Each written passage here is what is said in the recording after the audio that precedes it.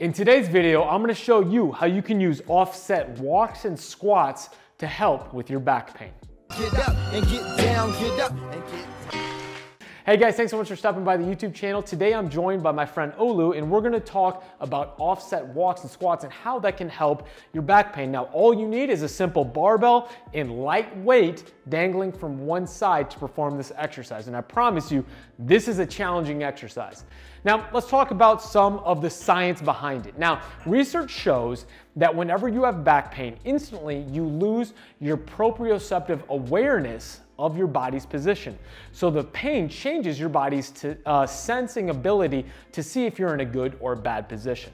Now what that means is that often, here's a model from Dynamic Disc Designs, if you have shear loads that are applied to your spine, you can see right now the spine is moving from one specific segment. So our body has a poor positional awareness sense to see whether or not this is happening whenever we're lifting weights. Well, what the offset walk does is it actually enhances your body's ability to sense for position by activating these very, very small muscles that run within each segment of your spine.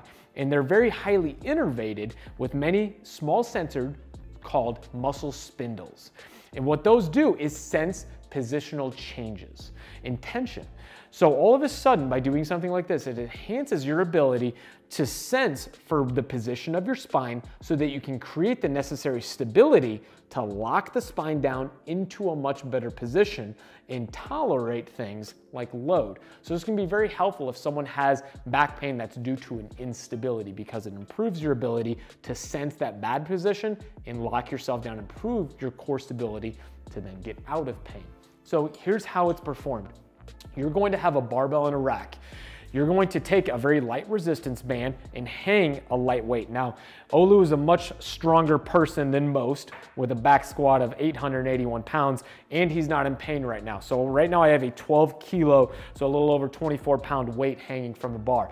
If you are much weaker or are dealing with back pain, literally start this with 5 to 10 pounds. You're gonna get under the bar and stand up. Now you wanna create as much stiffness like this is 300 pounds. Do not think that this is an easy exercise just because it's very lightweight. Then you're gonna stand up, stiffen your core, and start your walk, trying to remain as vertical as possible the entire time.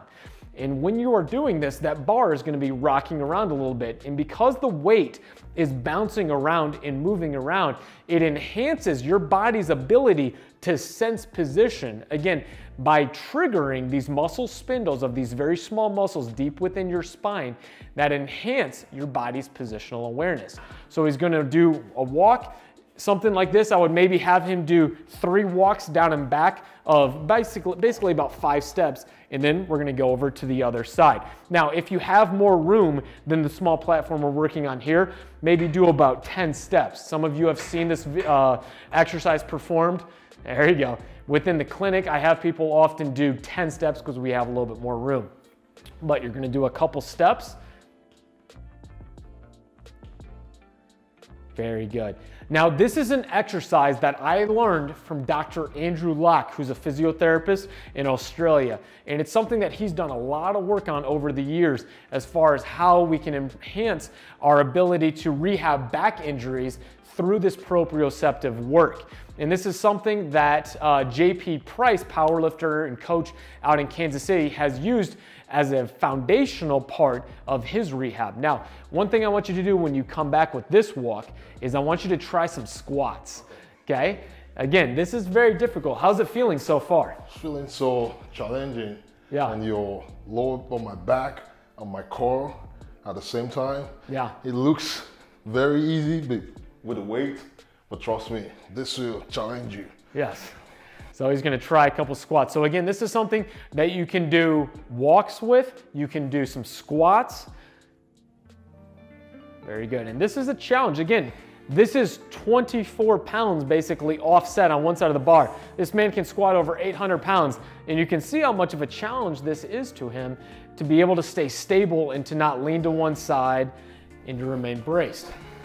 What do you think? It's a little tough, huh? It's deep. There you go. Very good. All right.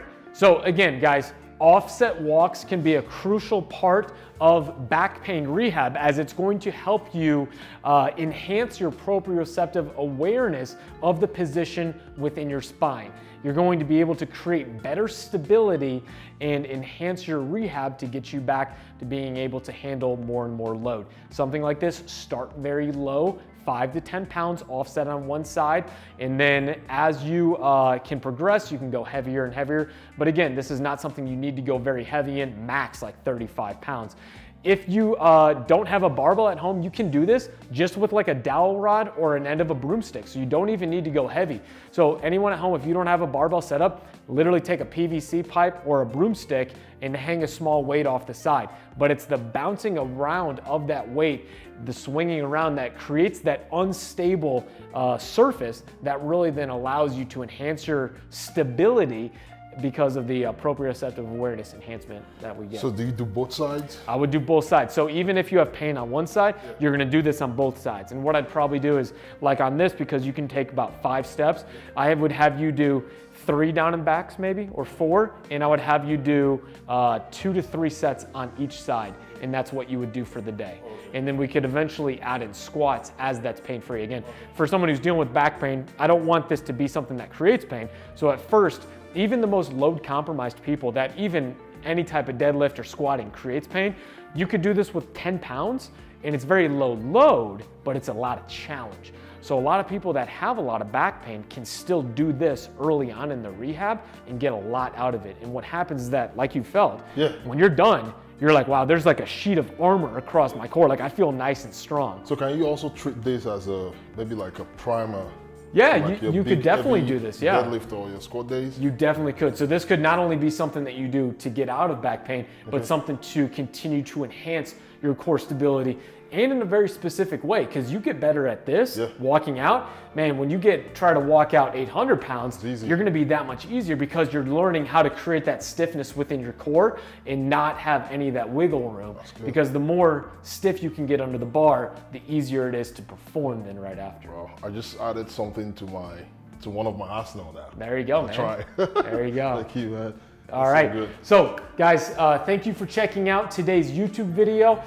If you're enjoying the content I'm making, please subscribe to the SquatUniversity channel, share this video with your friends, and also please subscribe to my man Olu's YouTube video channel, as he's got some awesome, great content on there as well.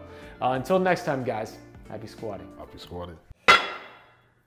They say that energy flows where attention goes, so I pay no mind. Why waste my time with all these negative cats scratching? So caught up in their egos, these people have lost.